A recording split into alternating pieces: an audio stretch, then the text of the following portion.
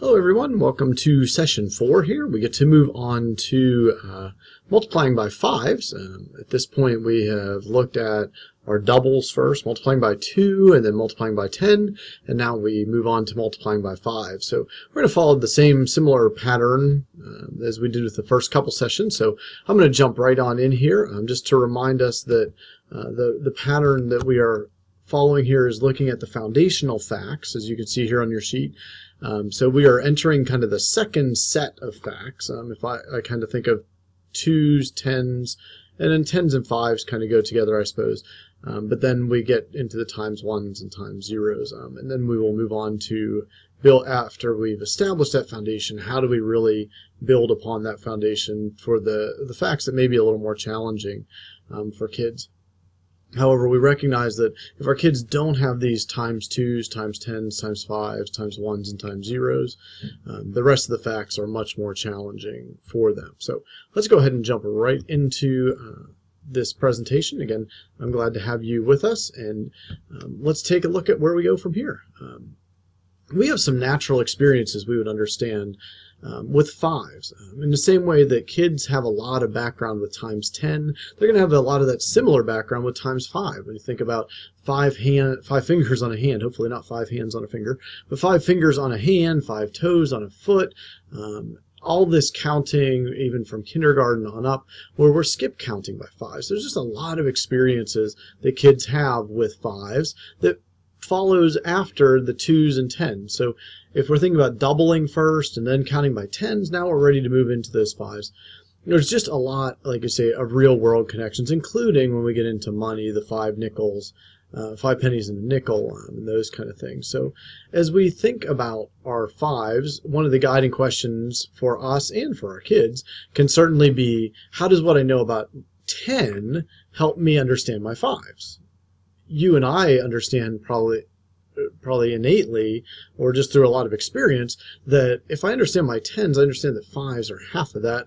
And so if I know that 4 times 10 makes 40, well, half of that is going to be 20. So I already know my 5 times 4 if I knew my 4 times 10. So kids, it's going to take a while to build that understanding that 4 times 10 and 4 times 5 are highly related to one another, and I can use one to understand the other. Again, just this is a picture from our text, and so I'll try to include these as we move on through here, because I like what we do in the text here, in the sense that we can see, all right, so what are we focusing on here? Well, those are our 5s, so that takes care of all these facts. And then the grayed out ones here are all the ones we've done so far, so all the known facts.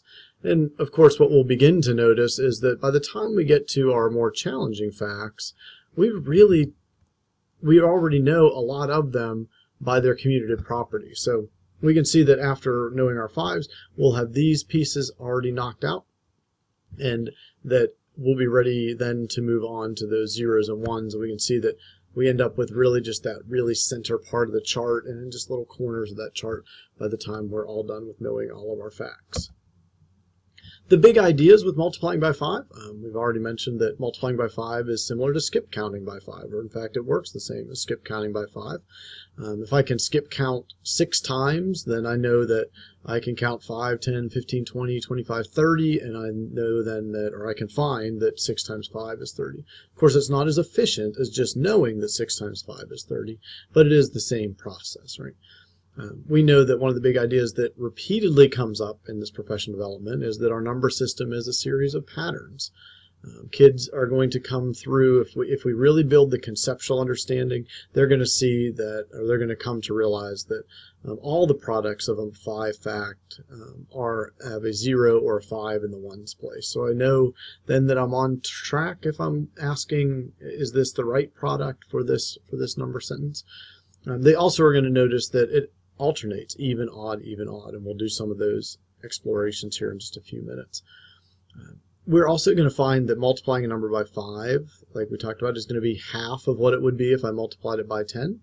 We can look at that in terms of fingers on 2 hands, 10s frames, and then looking at that, a 5 frame versus a 10 frame, the rows on a hundreds charts, all those kind of things. And then, of course, the last big idea the commutative property tells us that the order of the factors doesn't change the value of the answer. Of course, it changes the number of groups and those kind of things, but it doesn't change the value of the answer. Thinking about some questions, these may be some really good questions for around the room, for on a board, just as discussion questions as you go through. Kind of what patterns do you notice when you multiply by 5? How do they connect between the 5s and the 10s? If I forgot a 5 fact, how could I use what I know about 10s to solve that fact? And then, does the order of the factors affect the product? Of course, that goes right back to our big ideas. So the questions that follow up on those. So let's get into a couple of the explorations, and then we'll hit our literature connection here. So one thing we want to do for our students is to give them lots and lots of experiences with the multiplication facts. And hopefully we've shown that with our multiplying by 2 and our multiplying by 10 session. So let's think about a piggy bank, right? So this activity could be easily adjusted with the number of piggy banks, but basically we're going to pose a situation where someone, we'll call her Miss Alexander here, bought her grandchildren new piggy banks, and she has 7 grandchildren a brand new piggy bank, and she goes to the bank to get enough pennies because she's going to put 5 pennies in each of the piggy banks. You want to make this more interesting for kids, you might make it $5 or $5 coins. It really doesn't matter. The relevance of the 5 pennies would be the relationship to the nickel, of course, later. But in terms of just getting kids into this, we could say she wants to get each of her grandchildren 5 pennies. Now, you and I will notice that we don't give them pictures of 7 piggy banks, right? So there's only 6 here. She's getting 7 grandchildren. So we're asking kids to go beyond the picture a little bit. So that may be one stretch for a couple kids. But we just want them to find, well, if she puts 5 in each piggy bank, how many is she going to have in all? So as the kids work together, hopefully this is a partner or a group activity, they share out their solutions. You might need to guide some of the kids. How many piggy banks did she have? Because, of course, again, there's only 6 here on the piggy. How did you find that total? Did you count them all? Did you count 1, 2, 3, 4, 5, 6, 7, 8, 9, 10, and count all the way up through the 35? Did you skip count? Were you able to say 5, 10, 15, 20, 25, 30, 35? Or did you add them all up? Did you add 5 plus 5 plus 5 plus 5? Again, recognizing the slight difference that there is there, pretty big difference mentally between skip counting and adding. Or did anybody multiply? So as the teacher, I would want to know which kids use which strategies, because those might kind of help me realize, as the teacher, may help me realize which kids are already moving forward with this and which ones are struggling a little bit. Now, you might also have the student who says, I don't need to put them on the piggy bank. If this is a group activity, I would encourage you to encourage them to actually do this, because we know that some kids might know 7 times 5 is 35, but they don't know what that looks like. Right? So they don't know that 7 groups of 5 actually is represented this way. So we're going to record that, make sure everybody can see this. Again, these are doing this multiple times, different work mats, different situations, but making sure that kids have an idea of how the 5 facts build. We're going to, since we did this with 7, right now we want to ask kids to go ahead and construct a way to represent the facts from 1 piggy bank with 5 coins in it, or $5 in it, all the way up through 10. And of course, this is building the multiplication chart for them.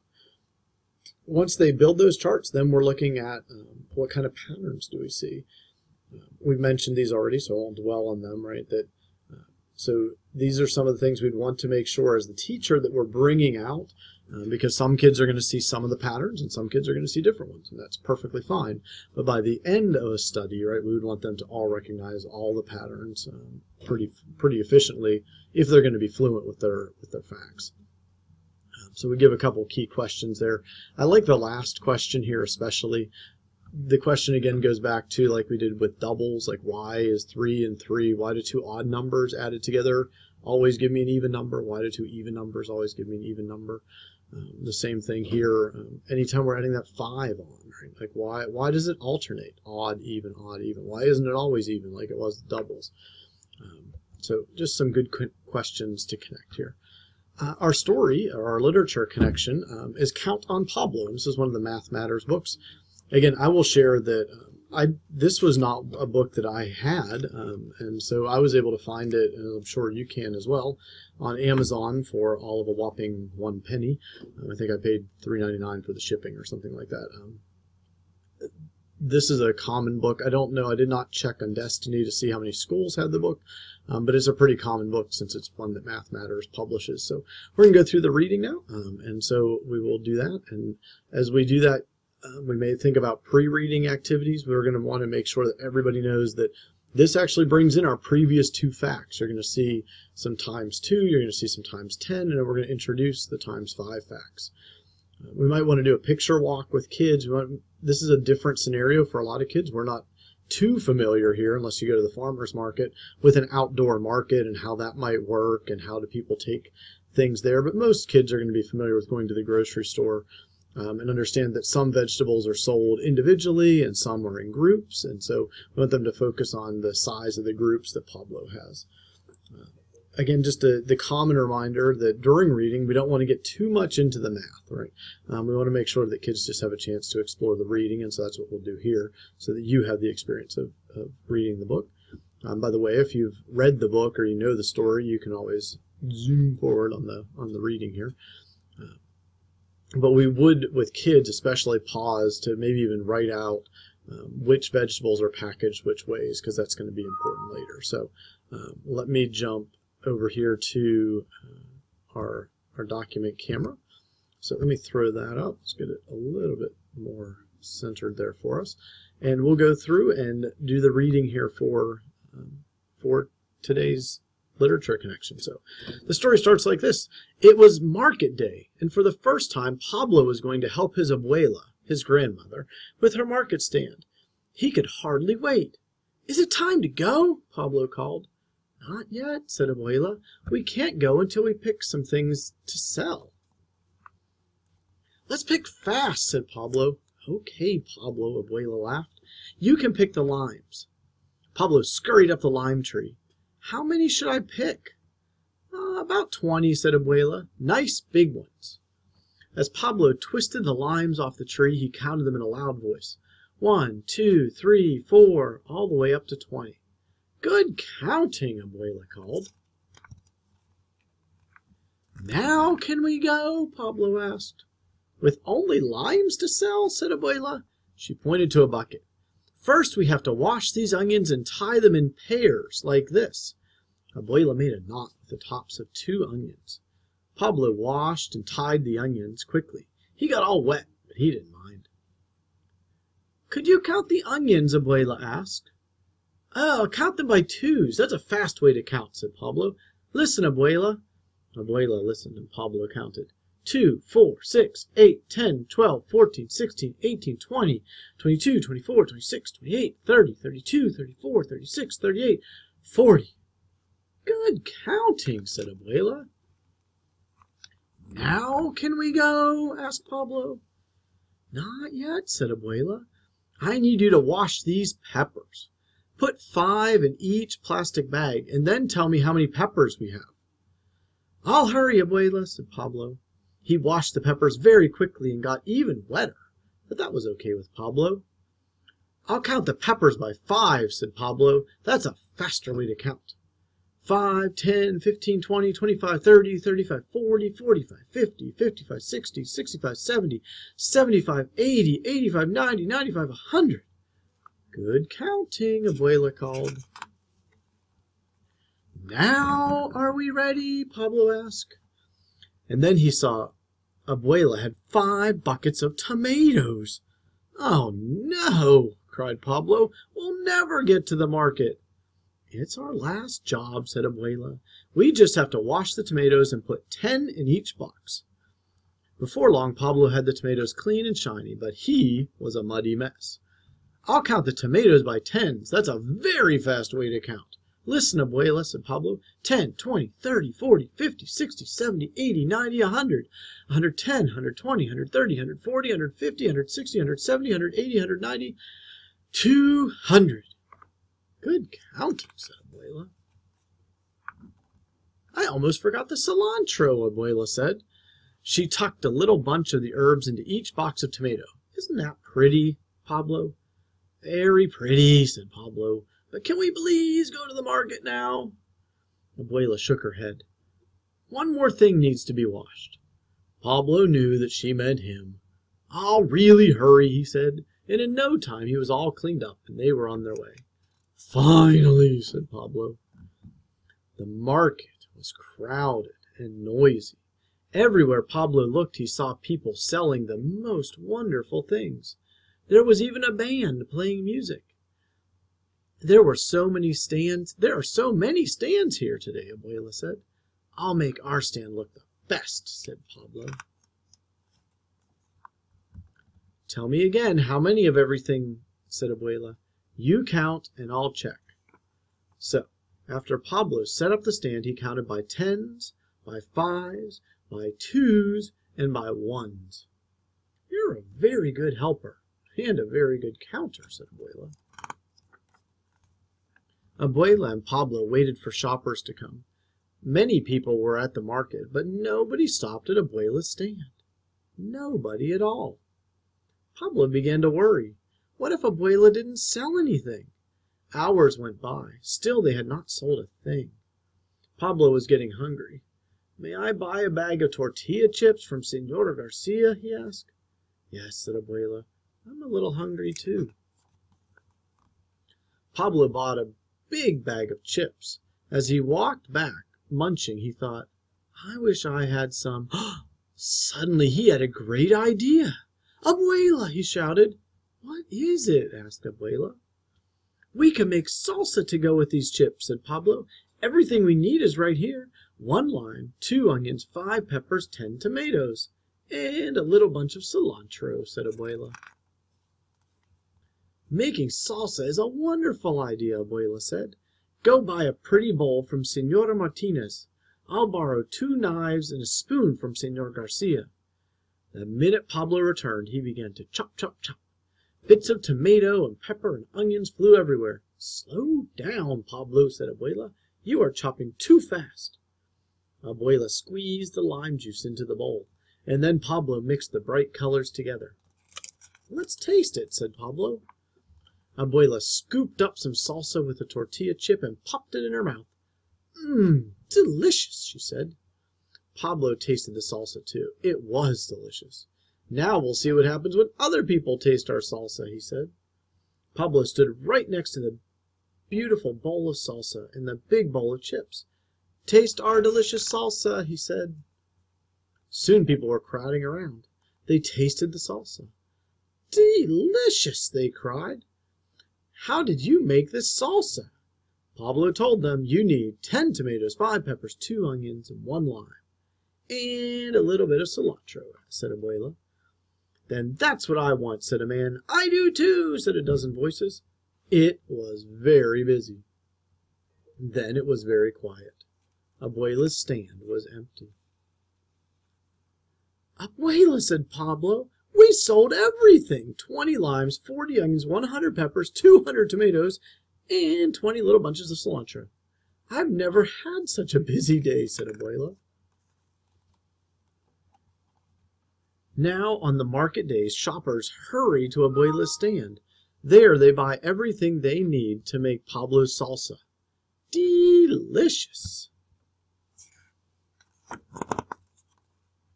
Of course, at the end, we've got a counting chart, and then we've got some different connections, and we're going to go right back into those. So I hope that if this is a new story to you, that's a good experience for you to see. And if it's a story that you've used before, that you've seen before, that maybe it's just creates a new memory or a chance to use this later. So let's think about how could we use the story in our book. We just did the reading, so I don't need to insert a reading here. As we look at our after reading activities, we want to make sure that kids remember the text. We're going to need to probably chart out how many onions, how many limes, all those things. Make sure they understand the size of the groups. How did they package tomatoes and the bags of peppers? And so just making sure that everybody grasps onto the sizes, because of course those are going to matter here as we work through working on our 5 facts. So the literature link activities here, and again we want to build as many connections to the literature as we can because this is something we can always reach back into. Just like we can reach back into 2 of everything to talk about our times 2 facts, we can reach back into Count on Pablo as we're looking at our times 5 facts later, well, now and later with our kids, because this can be a memory experience for them. So we're going to give kids ideally some transparent counters. If you don't have transparent counters, of course it's fine to use 2 different objects. You can use like a bean and a pea, or a paper clip and a bean, those kind of things you might just have around that are relatively easy and relatively inexpensive. So we're going to look at using transparent counters ideally. Probably one color like red to show our times 10 facts, and of course that's because the reds were tomatoes, and the tomatoes were in groups of 10. So we're going to say, okay, let's put counters on our 10s, right? Our 10 tomatoes, 20 tomatoes, 30 tomatoes, 40 tomatoes, 50 tomatoes. And so we've got those marked out, and we say, do you remember those? Let's go ahead and write those multiplication sentences out. Well, that'll be 1 group of tomatoes, or 1 group of 10, 2 groups of 10, 3 times 10, all the way up through. Really just remembering again, well, how many tomatoes would be in 3 boxes? Well, it would be 30, right?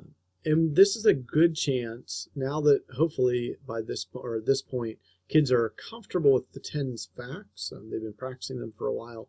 And this is a good chance to introduce the term multiple, right? Because multiple has multiple meanings. And so in math, when we're talking about multiples and we're talking about factors and products and all these terms start to get mixed together for kids, that a multiple is a synonym for a product, and it's usually the word that we'll use as we get more efficient and more formal in our math language. So we're going to be talking about multiples of 5, not necessarily the products of 5.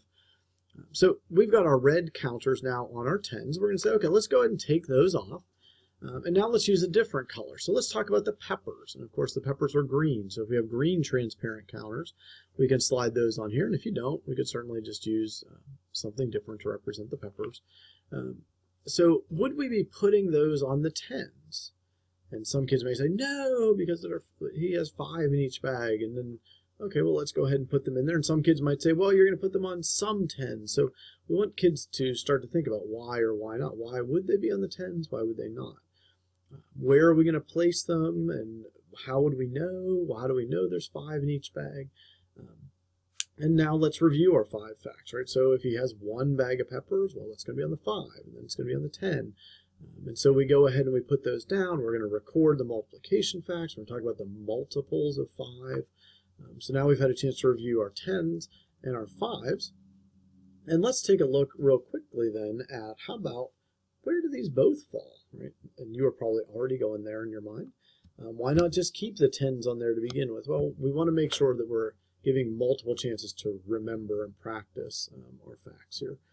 And at this point, you'd have to know, are all my kids there with their 10s facts and their 5 facts? But we could do this without being completely fluent, but you wouldn't want to do this too early if kids were still struggling with their 5 facts. Or, sorry, about their 10 facts. So we've got our 10s on there. We're going to now lay back our greens. So we've got our greens and our red counters on here. And we want to look at, well, why are they both on 10? Why does that happen? Why are they both on 20, 30? We start to see common multiples. Probably too early for the term common multiple, but we start realizing that some facts are going to overlap, right?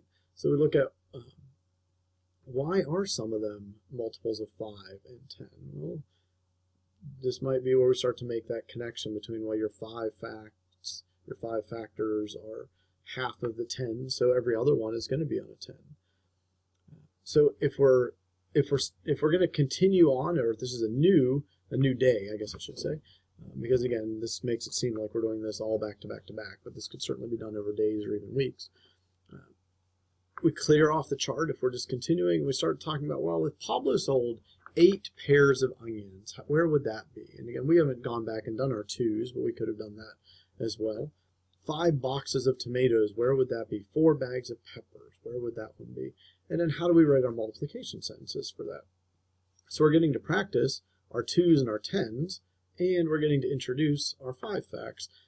And again, depending on your level of kids, you might want to have little baggies of the manipulative, like 5 green Unifix cubes or 2 white Unifix cubes for the onions, and 10 red ones for the tomatoes. Just depends how much of that physical concrete connection they might need. Then we build up to a more rigorous, a more in-depth kind of question. Like Pablo has 23 peppers, and can he sell them all in groups of 5? And why or why not? And let's pose the fictitious student Danny, right? Danny says, sure he can, that 23 is a multiple of 5, or he could just make a bag that only had 3 in it, and is that okay?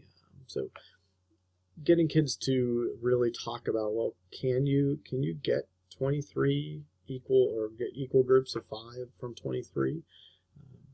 Obviously that would be really connecting even into division here.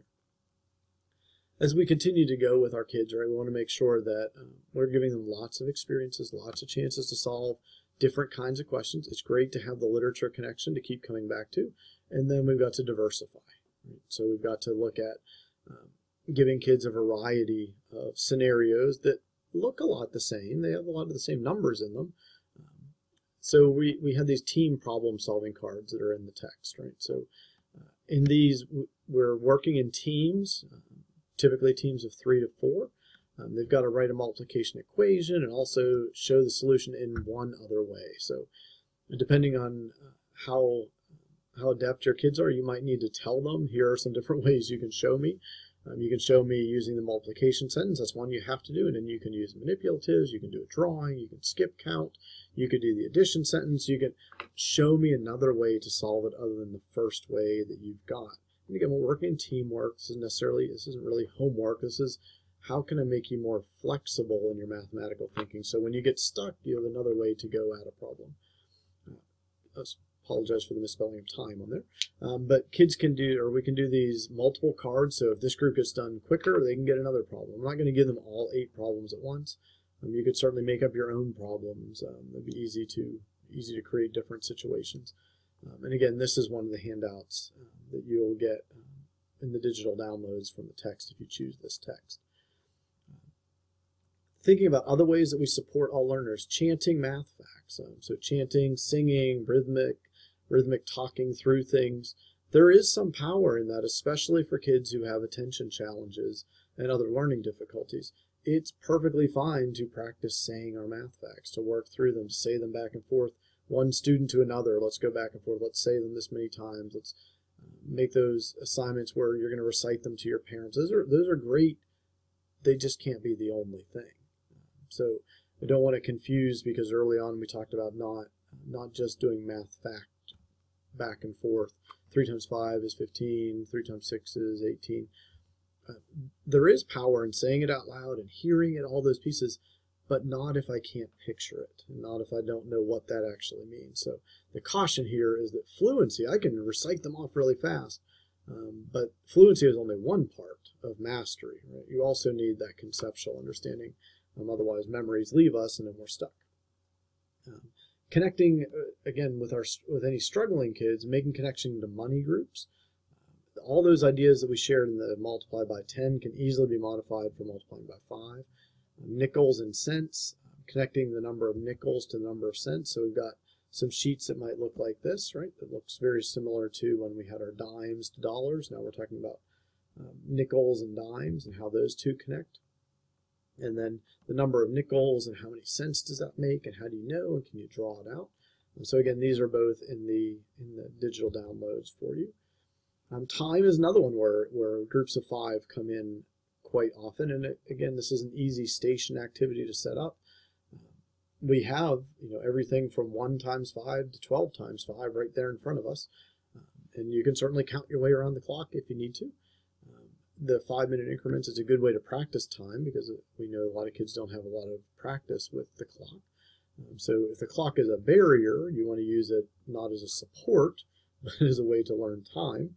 But if it's something that the student knows very well, it can certainly be an asset to talk about. Well, what time is it when the large hand is on the 9, and how can I use my times 5 facts to help me there, or even skip counting by 5s.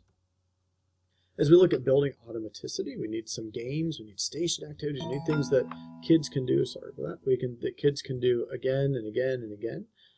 And so corners is one of these activities, right? So there's a spinner. We'll show you the spinner here in a second. So we have a spinner that looks like this. So you're going to spin it, and so I get my spinner lands on 6. I'm going to multiply 6 times 5, and that means I get to mark out 30 somewhere on my chart. Now you'll notice 30 is in a bunch of places, right? So I'm going to put a counter on this 30, right? And so then I would hit my spinner again, and if I got the 5, then I can mark out this 25. And again, we might have 4 or 5 of us. Ultimately, I'm going to end up with different marks in different places, right? But what I really want, whoever gets 4 that makes a square or a rectangle together that makes 4 corners, it wins the game, right? So I would definitely have kids write out the facts as they got them, and not just the ones that make their 4 corners, but every single spin as they go through. So that's one, called corners. Another way is to use our chart. We can call this a ratio table, a function table. A lot of times in early grades we call it input-output. If I put this in, what comes out?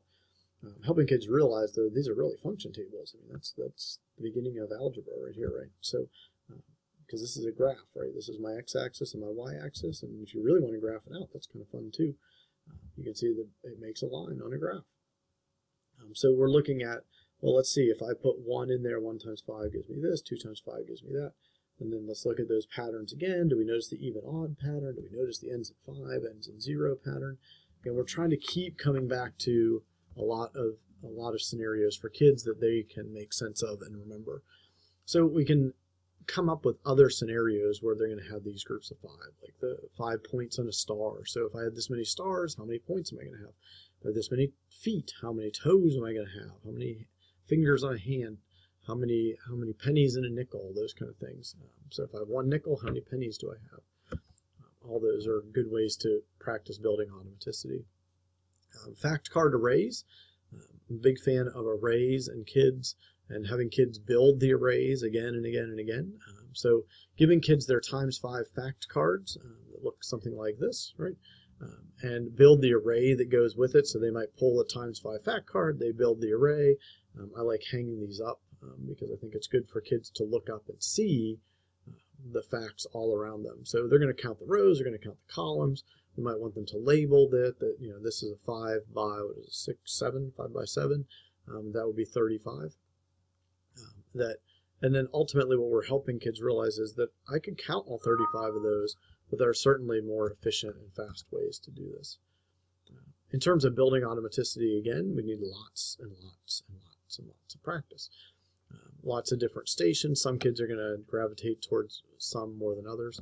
Doesn't mean you have to do all these, and you certainly have many that you've probably used already. Fact card reviews. Again, if my kids already know their 2s and their 10s, if they're good with those, I'm going to put these into their personal deck. So now when they're practicing with their partners, they're adding in the 5s, and now they're up to 3 sets. They can be. We want cumulative review, and we also want focused review with kids, right? But there are lots of ways to do it other than time tests, right? So looking at drawing an array of the fact, writing the repeated addition sentence, writing a story for the fact. So what would be a story that matches 5 times 3? What we want to do ultimately is we want kids to be efficient. We want them to be quick, but we want that to be based in the concept and that they know what it means. So if we do a lot of these activities, then we build that concept in the mind instead of just remembering 5 times 3 is 15. It's important to monitor progress, right? I think both parents and students need to know where they are with making progress toward facts. Again, we talked about fact checks. Could be just that current fact. We want to just practice our times 5s, and sometimes we want to practice our cumulative facts. So it's good. I've seen folks with their individual fact cards make them in either different colors or put a different color dot on the different facts, so that if they're just doing the times 5s, they know find just the green ones or find just the whatever color it happens to be, whatever it's marked with. Big remembrance, though, is that automaticity is going to take time. There's no quick way to build long remembering. As we get close to the end here, we always want to come back to division. We don't want to forget the partner to multiplication, and that being division. Any of the activities that we've done with multiplication can easily be modified to make work for division. So some examples there, Pablo and his grandmother put 5 peppers in each bag. We know that scenario from the story. Pablo has 30 peppers. Sorry for leaving out the S there, but Pablo has 30 peppers. How many bags does he need? He has 45 peppers in the bag. How many bags of peppers? Lots of partner work, lots of manipulative work. When kids start to realize that if I drew the array to multiply, that same array is what I'm going to see when I divide. Like, oh, the rows and the columns, they're the same. It's just whether I'm talking about the dots in the middle, or am I talking about how many rows and how many columns? That can be a real freeing moment for kids. Divide and go is another activity. So we have a spinner that looks like this. So the kids are going to spin that spinner. They're going to divide the answer by 5. And now instead of, so we have this hundreds chart, right? So instead of writing down the answer, we're going to say, well, if you got 15, you're going to say 15 divided by 5, and if I can get that right, and I know that's 3 because 3 times 5 is 15, or however I figured that out, then I get 3 points. So the quotient, the answer to my division sentence, is how many points I get. So if I got 15, then I get to move up to 3. And if the next time I get 30, then I do 30 divided by 5, well, that's 6 more, right? So I get to move from the 3 up to, I get to move 6 more. 1, 2, 3, 4, 5, 6. So now I'm on 9. So you get lots and lots of practice by finding all those quotients, and the first person to get exactly to 100 wins. And you could certainly change this. You could make it a 50 board, or you could make it longer. You can make it the least number of steps, all those kind of things. However you want to make it more interesting for the kids. But this is a good one.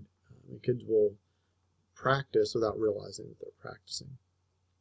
Same thing, looking for the patterns in our input-output, really our function table here, recognizing that we have the same kind of patterns as we had in multiplication.